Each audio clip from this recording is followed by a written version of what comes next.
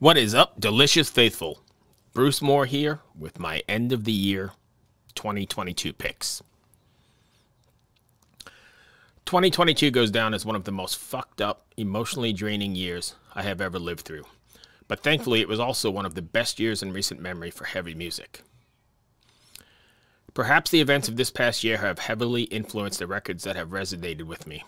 But I do feel music is cathartic, and these are the albums that I credit for getting me through the absolute madness that was 2022. Norma Jean, Death Rattle Sing For Me. This is a band that I feel constantly releases music that is out of the box, clever, and inventive. As with most of their previous releases, the song titles are cryptic and humorous, but it is not the titles I'm here to talk about. The cool acoustic intro of A Killing Word is deceiving, but doesn't last long as it explodes and eventually gives way to a blisteringly heavy, punishing track in pure Norma Jean fashion. Penny Margs, another solid track, meanders along, laced with clean vocals, gradually building to a chaotic, classic Norma Jean sound. Heartache closes out the record with an 8-minute offering that I feel is the band at the top of their game, combining tons of melody, rage, and unpredictability. Moving on, I've always had a soft spot for Crowbar. Crowbar Zero and Below. In true Crowbar fashion, Zero and Below immediately caves your head in with bludgeoning riffs and an overwhelming sense of doom and gloom. The fear that binds, Chemical God, and Her Evil is Sacred all pummel your senses with massive riffs while providing enough energy to keep the pits a flurry of activity. This record has all the elements I look for in a record, especially after a shitty year like 2022. It is heavy, melancholic at times, and delightfully somber. Whitechapel Kin. Kin hit heavy for me this year. Not only is it heavy as fuck in true deathcore style, but there are many moments of clean vocals from Phil Bozeman that are just as powerful.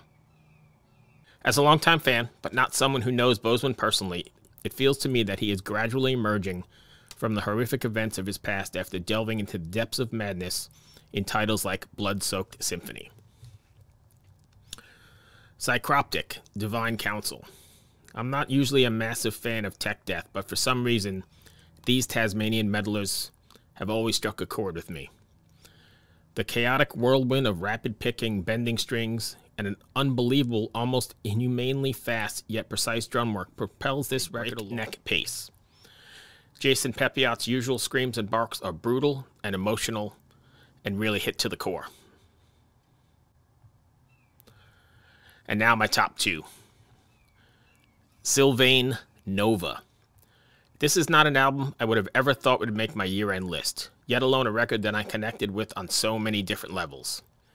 It is an emotional journey of ethereal beauty, with emotional songs interspersed with hauntingly heartbreaking, guttural black metal screams that cut to the core.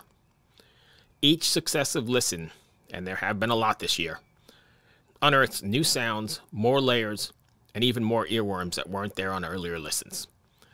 When listened to the way it was sequenced, Nova is a powerful, emotional journey that really stirs the soul, and I feel was the perfect soundtrack for escaping or possibly working through the fucked up year that was 2022. And now for the grand finale.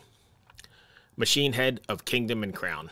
Those of you that know me know that I am a massive Machine Head, and so this next one will come as no surprise. I know that many reviewers and listeners have panned and dismissed the band over the last few releases, but I am not one of them. As a matter of fact, I am the opposite. Machine Head, at least to me, have consistently cranked out solid headbanging records with lyrics and themes that not only can I identify with, but that actually move and sink into the core of my very being. I know that sounds a bit ridiculous, but I feel it is really honest. This year's release of Kingdom and Crown is no exception. It is classic, ferocious, and crushing, and without a doubt a Machine Head record. Choke on the Ashes of Your Hate has tons of fury and aggression centered around a massive riff.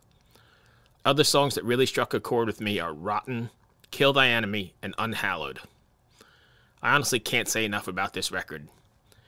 It is that good, and it has helped me through a lot. Those are my top picks for 2022. Like I said at the beginning, I think this has been one of the best years for metal, all across the board, all genres, everyone came out of the box after all this lockdown bullshit with some of the best stuff they've ever done. So it was hard to determine what my favorites were. I strictly went by what I played the most and what resonated with me the most. So there you are. Hope you dig it. Mine are quite different than Dark Masic's and Joel's. Thank you for listening through the year. We appreciate your time, and I'd love to hear what yours are, so if you want to drop them in the links below, that'd be great. Be well. Let's kick ass in 2023.